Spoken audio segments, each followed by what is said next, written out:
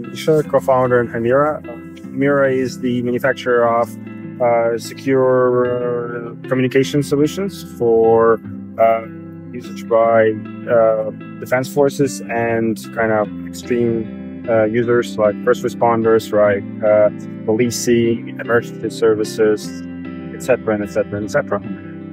We started because of the start of the full-scale invasion. We saw the issues that were experienced by Ukrainian defense and security forces and looked into what unique expertise we have to solve it. I think the key answer to that is that in how we develop them, because anything we do next day is already tested at the front line. Week later, we receive very honest, blatant kind of feedback where, at the beginning, most of it was bad and it was slowly becoming better and better. Now, most of it is good. Sometimes there's some interesting feedback where we didn't even know you can use them that way. We understand why it doesn't work well in that condition. Let us work on this and let us resolve that issue.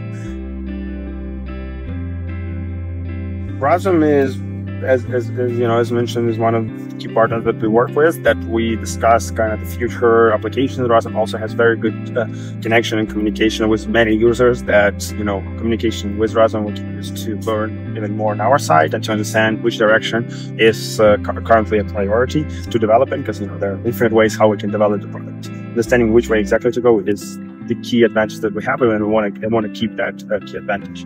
On the side, obviously, the budget that Razom spent on procuring the radius helps us grow, helps us, pay taxes in Ukraine, pay the salaries in Ukraine, keep the manufacturing capacity here, and also by applying more and more and having more and more devices in usage, it provides a faster way for us to start working with the government. Because obviously, the government has more budgets to spend than any military support fund or any humanitarian support fund or any volunteer fund, whatever you call them. Obviously, the government has by orders of magnitude more budgets, but they also don't like to do small kind of procurement. They also don't like to, they're not as fast as, not as flexible. And so Razom, for example, playing a key way on our journey from kind of starting to growing to then finally being able to work directly with the government. And then hopefully Razom can dedicate those budgets to something else, something also growing up after we have a more strategic and reliable work with the government.